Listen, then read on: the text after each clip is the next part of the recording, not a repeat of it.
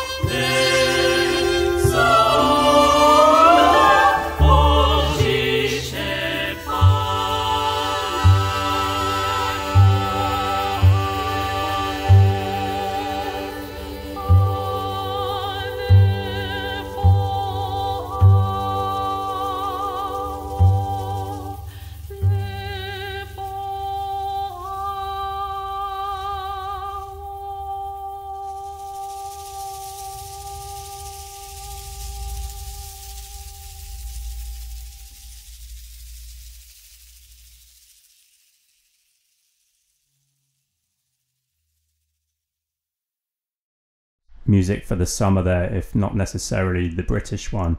That's the first three movements of Inura, written in 2009 by the Cuban composer Tania León. Those movements are in order: the power, the sharing, and teaching. So Tania León, born in Cuba, but she's been living most of her life in the States, I believe. She's been very active as a conductor, as well as writing widely for opera, orchestral, and vocal music contexts, as well as a lot for dance, as in this piece. And she's been a key figure in fusing Latino music into the context of American classical.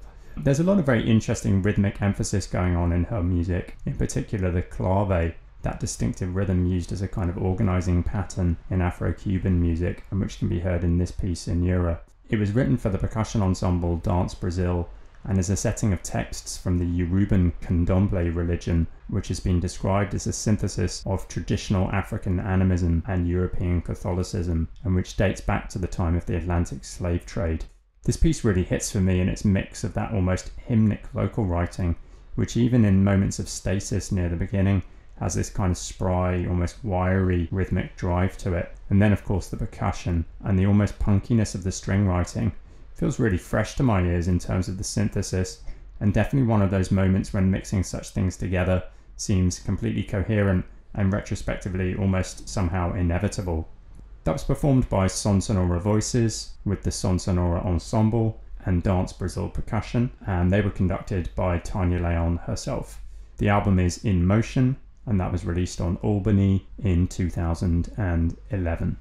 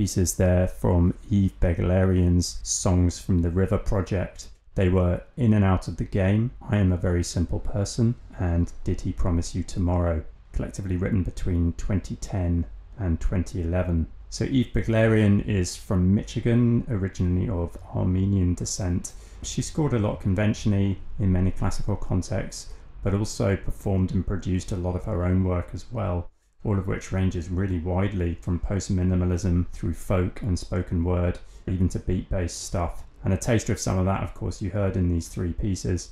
The collection they're taken from, the Songs from the River project, is currently up to volume 3. I think it's ongoing though. It reflects a 4.5-month trip Yves Beglarian took down the length of the Mississippi River in 2009, paddling and biking her way along. She's called it a human-powered trip, and this music is a response to that journey, both I think ethnographically in terms of some of the source material she picked up, but also personally as a response to the experiences that took place within it. There's some really lovely stuff going on in those pieces. The familiar cascading figuration of the trombone writing of In and Out of the Game, the vocal tapestry in I'm a Very Simple Person, and those slightly crunchy harmonizations in the last piece, Did He Promise You? To me, one of those almost provocative wrong note is the right note type situations. They were performed by the Guidonian Hand Trombone Quartet, Yves Beglarian on voice, Mary Rowell guitar and violin, Megan Schubert vocals, David Steele clarinet, and Matt Petty trombone. And as mentioned, they were released on the Songs from the River project, volumes 1 and 3, put out on Yves Beglarian's Bandcamp between 2011 and 2018. Next up, this is Emma Lou Diemer.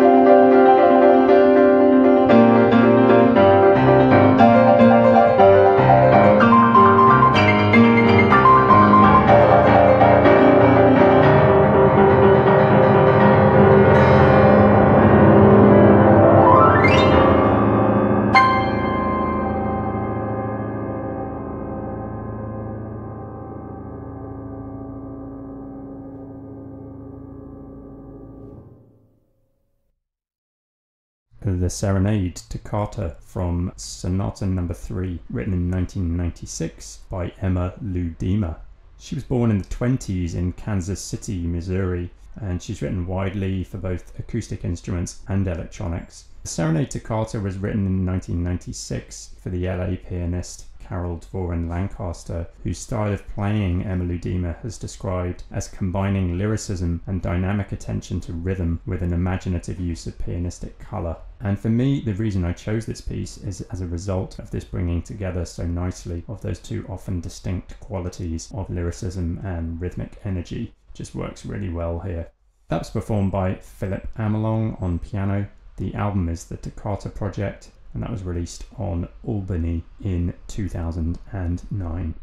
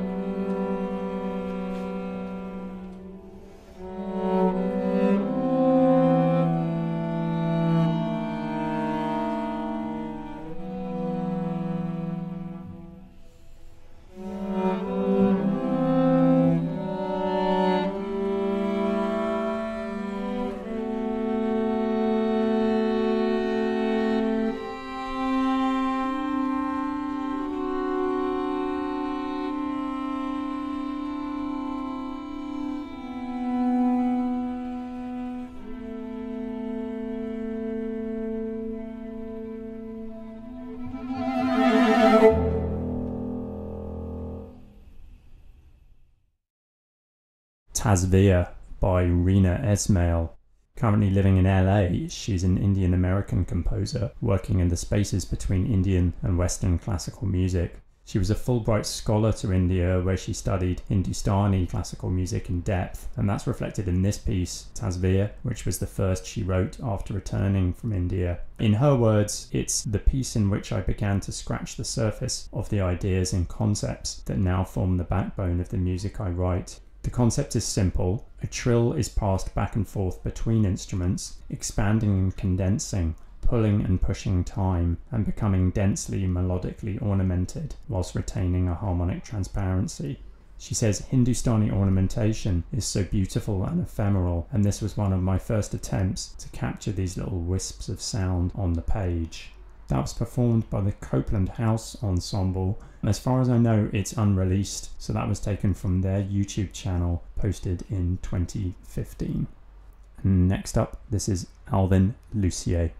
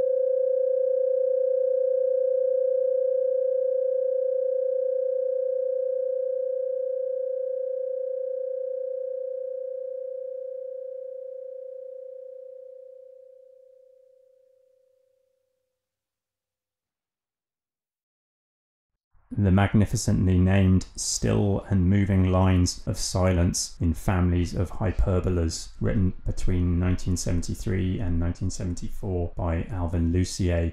He's another one of those linchpin figures of American electronic music, perhaps most famous for his classic piece, I Am Sitting in a Room.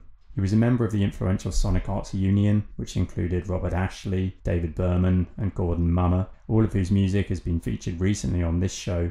But Alvin Lucier's work, perhaps more than the others, has a strong scientific impetus, exploring in a range of ways both the physical properties of sound and the subjectivity of our own hearing. So Still and Moving Lines is a 4-part work originally begun in 1972. Part 2, of which you just heard the voice movement, consists of 11 solos for voice and various instruments, each interacting with fixed sine tones. And it's really kind of an extended study of phase interference between the singer or instrumentalist and the sine tones. So phase interference or beat frequency is effectively a rhythmic pulsing that occurs when two frequencies are very close to each other due to their sound waves coinciding, with the speed being determined by the difference in the frequencies. The larger the difference, the faster the beating, and when the two tones approach unison, the beating slows down to the point where it becomes imperceptible. Now in this piece, the frequencies of the sine tones remain constant, but it is the performer who microtonally adjusts their own note 16 different times. And actually the soprano here sings against two rapidly beating tones, first with the higher one, then with the lower, moving inwardly and stopping at the midpoint between them. Alvin Lucier has said of his music that the results are subtle, often too much so for the average listener to discern. I accept this obstacle to the comprehension of my works, but retain the intention as an impetus for the compositional ideas. I have to say, having seen him live a couple of times, there's usually something interesting going on with the setup, with the equipment, with what he's doing, that actually creates quite a theatrical experience in a sense. Maybe something that doesn't entirely come across on record, but definitely worth seeing in a live context. That was performed by Rebecca Armstrong on vocals with Alvin Lucier Electronics. The album, An Anthology of Electronic Music, Volume 4, and that was released on Sub Rosa in 2006.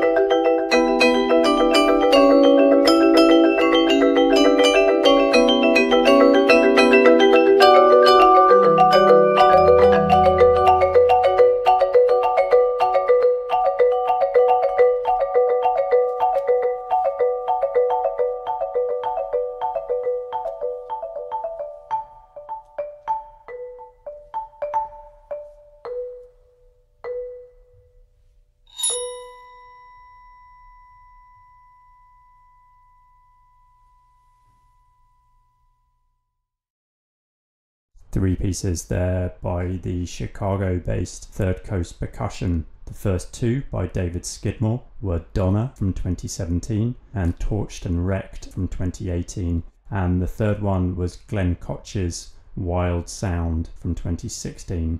So Third Coast Percussion are a Grammy award-winning ensemble working in the field of what I guess you could loosely call post-minimalism, and in their case spanning a world somewhere between the precision of classical music performance and the attitude of rock or post-rock, alt-rock or whatever. They've performed and recorded work by all the usual subjects, Reich, Glass and so forth, but they also commission work from a wide range of contemporary composers as well as writing themselves. David Skidmore, who was mentioned, wrote the first two of the pieces you heard, is a member, and Glen, who they commissioned for the other piece you heard, is a composer and drummer, probably best known for playing in the band Wilco. I think one of the things that makes their music appealing and successful in the YouTube era is that there is something about the tactility of percussion music that I think more than other classical instrumental music translates very well to video. And their recent music, it has to be said, is also really beautifully mic'd and produced, which always helps. Those two pieces by David Skidmore are taken in turn from a series called Aliens with Extraordinary Abilities, a cycle of pieces exploring, in his words, a common idea that the same piece of music can move at several different speeds at the same time. And what I take from that is some of the brilliant cross rhythms that you can hear in those pieces. And the second one of those also has an electronic audio element that I'm not exactly sure if it's interactive, and if so, how. Meanwhile, Glen Kotche's Wild Sound was originally a multimedia performance piece scored for everyday objects and custom-made instruments using Arduino technology. However, the last movement which you heard there was later reworked for marimbas, vibraphones, glockenspiel and crotals. So Third Coast Percussion are Sean Connors, Robert Dillon, Peter Martin and David Skidmore. The album the first two pieces were taken from is called Perpetuum, and that's just been released, I believe, by Orange Mountain Music. And the Glen Kotche piece, I think, is unreleased, but is featured on Third Coast Percussion's YouTube channel.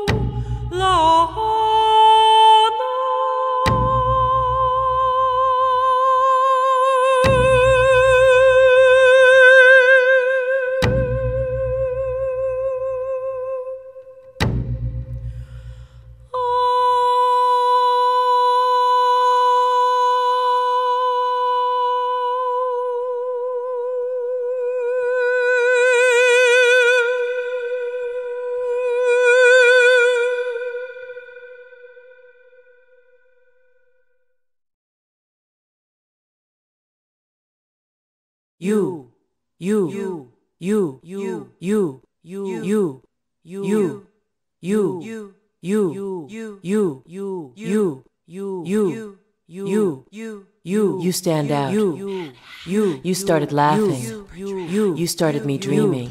You started something. You started something. You stayed away too long. You stayed on my mind. You stepped into my life. You stepped out of a dream. You stepped out of a dream. You stepped out of a dream.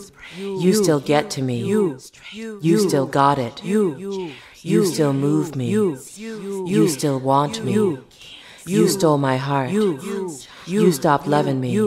You sure got this old redneck feeling blue. You sure know how to party. You sure know how to use the things you use.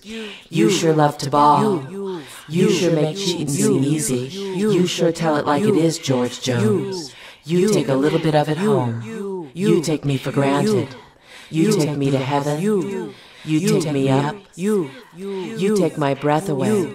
You take my breath away. You take my heart away. You take my heart home with you. You take my heart home with you one piece at a time. You talk just like my mom. You talk that talk. You talk too much. You talk too much. You talk too much. You taught me to love again. You taught my heart to sing. You tear me up. You tell 'em, Ivory. You tell me. You tell me. You tell me. You tell me that I'm falling down. You tell me why. You tell me your dream, I'll tell you mine. You, the night and the music. You think I still care. You think I'm crazy. You think you're tough. You thought. You threw your love on me too strong. You thrill me. You told him. You told me. You told me, baby. You told me you care. You too. You too. You took advantage of me. You took advantage of me. You took all the rambling out of me. You took everything but me. You took her off my hands. You took me all the way. You took me in the name of love. You took my heart. You took my heart away. You took my heart by surprise. You took my life away. You took my love. You took my money. You took the best part of me. You took the words right out of my heart. You took the words right out of my mouth. You touched my life. You touched my life. You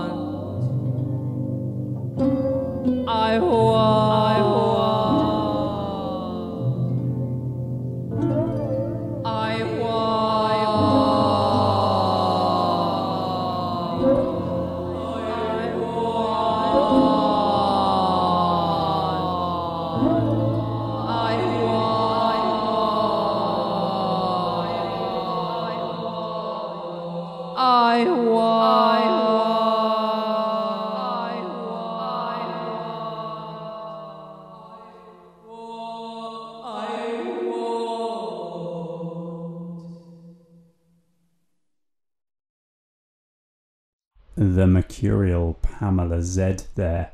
3 pieces by her. You heard Bone Music, Pop Titles You, and Obsession, Addiction, and the Aristotelian Curve, collectively written between 1986 and 92. From Buffalo, New York, Pamela Z is a fascinating figure on the fringes of the music world. She's a classically trained opera singer with a really stunning voice, and she's probably become best known for combining that voice with live electronics and more recently gestural motion capture, hardware controllers and video, all using software such as Max MSP and Jitter, which gives her performances a brilliant theatrical element. And for me, her music provides an almost missing link between the work of Kathy Barbarian, Joan LaBarbera, and more recently artists like Laurie Anderson. And the album from which those 3 pieces were taken, called A Delay Is Better, was released in 2004 and includes a lot of her key pieces from the 80s and 90s, both those sung works and text-based pieces, such as Pop Titles You, that you heard second there. The first one, Bone People, has this kind of berserk ritualistic quality, and the last one, Obsession, is just really rather lovely in my opinion. They were performed, of course, by Pamela Z, vocals and electronics, and the third piece featured Barbara Imhoff on harp. The album, as mentioned, A Delay Is Better, and that was released on Starkland in 2004. Closing out this episode of The Tonic, a masterpiece by George Crumb.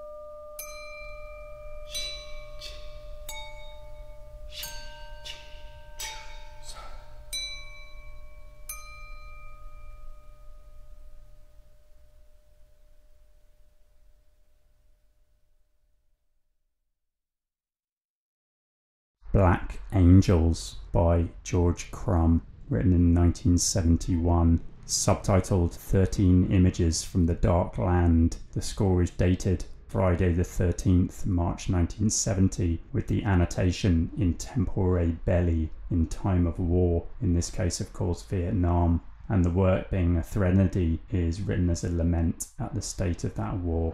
Crumb is fascinated by numerology, and the piece is largely structured around the numbers 13 and 7, which relate to fate and destiny. It also abounds in musical symbolisms such as the tritone, the so-called Diabolus in Musica, or devil in music, and the Trillo di Diavolo, or devil's trill. And for all its atonal and technical pyrotechnics, there are also quite a few allusions to older tonal music going on, in particular a quotation from Schubert's Death and the Maiden quartet. And these quotations, I think, give the piece an almost epic temporal sweep. Yes, it's a string quartet, but also quite unconventional. The strings are electrified and the players double on a variety of percussion instruments, including crystal glasses and 2 suspended tam-tams. And at certain points you can hear a kind of ritualistic counting in various languages: German, French, Russian, Hungarian, Japanese, Swahili, and so on.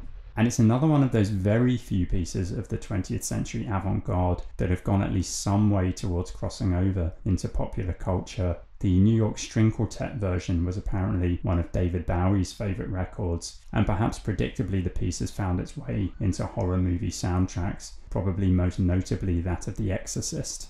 So the recording you heard there was performed by the Kronos Quartet, and that was put out on the album Black Angels, released on Nonesuch in 1990. So that's it for another episode of The Tonic. I'd just like to say thanks in particular to Nick and everybody at Threads Radio.